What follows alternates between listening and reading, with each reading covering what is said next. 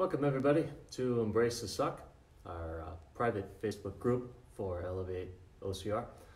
Today is Workout Wednesdays, so 5-minute workouts you can do anywhere, anytime. Again here, the key is consistency. That's what we're going for. So if you remember last week, we start with our stretches. It's about a minute or two of stretches every day. This is just to build pliability, increase flexibility. I won't go through them all, but you've got arm stretches, you've got your overhead stretches here, you've got your shoulder stretches, you've got your neck stretches. Again, you're going to be active, you're going to be working out. This is just about decreasing the chances of injury when you work out, when you run. You're keeping those muscles stretched out, you're keeping oxygen in those muscles. This is something you do every day. Take 2 or 3 minutes, it's important. We work on the legs here. You've got your leg stretch here. It's also working on balance, core engagement. This is warming up those tendons in the ankles, which is important, something that's hard to work out.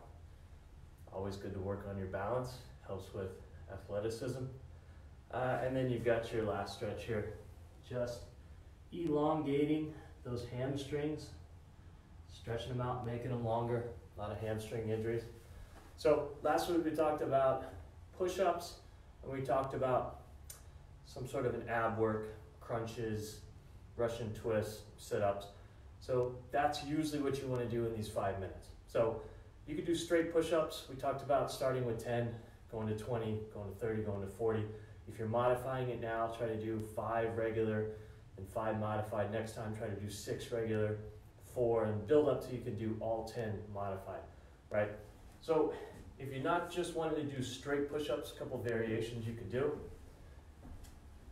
So you've got your straight push-up here, which is arms straight under your shoulder blades. You're coming all the way down, right to about where your chin touches, then all the way back up. So if you want to modify that, one way you can do, go out wide. So go out another foot wider on each. It's a different set of muscles, a different position. Come down, straight back up. Other thing you can do is come in close. Make a triangle with your hands. Touch those hands together, then come down, back up. Another thing you can do is alternate these. So like a Superman, Spider-Man push-up. One hand is back, one hand is forward.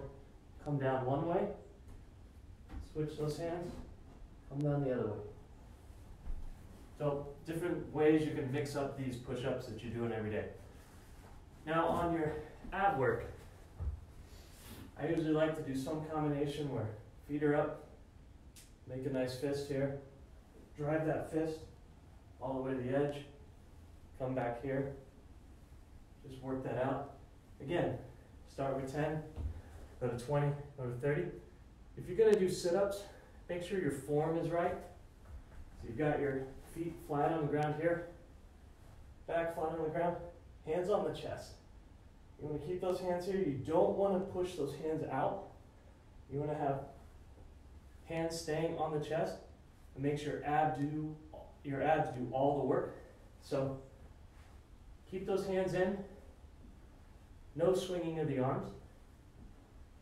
If you can only do 3 or 4, do 3 or 4. Work it up. Go from 3 to 5, and from 5 to 8, 8 to 10.